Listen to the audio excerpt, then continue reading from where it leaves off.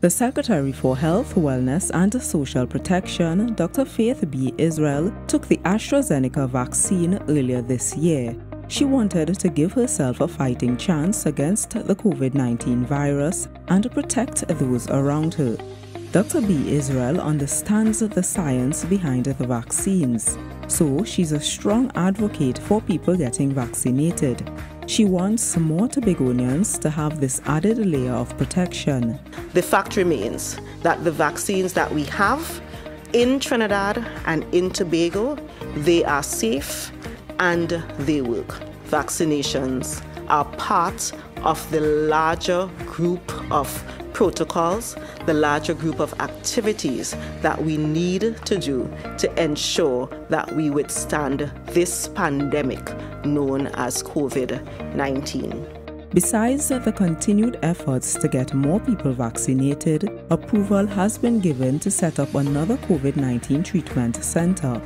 The Health Secretary gives an insight into this additional facility located at Lowlands. If everything goes as planned, we would be transferring some of our patients to that facility. Now, it's important to note that because of the location of that facility, we will be sending some of our patients who still need medical care but are not critical. So if we have a patient going down to Lowlands, it is because that patient is almost in a step down type of situation. And that patient is able to be a little further away from the critical, from the ICU services that are close to the hospital.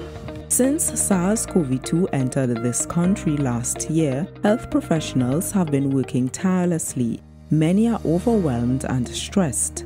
As such, Dr. B.Yisrael is calling on medical professionals outside of the TRHA or social scientists to come forward and to volunteer where they can.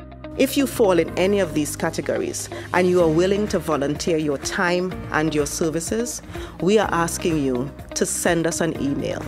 Send us an email. The email is tobagohealth@gov.tt. tobagohealth@gov.tt.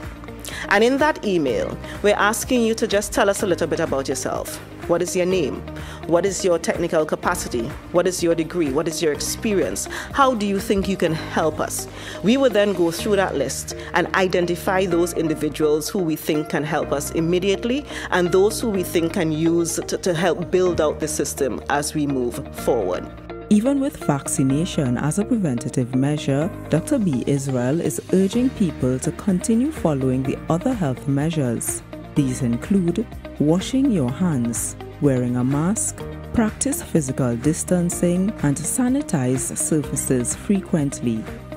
I'm Omodara for Let's Talk Tobago.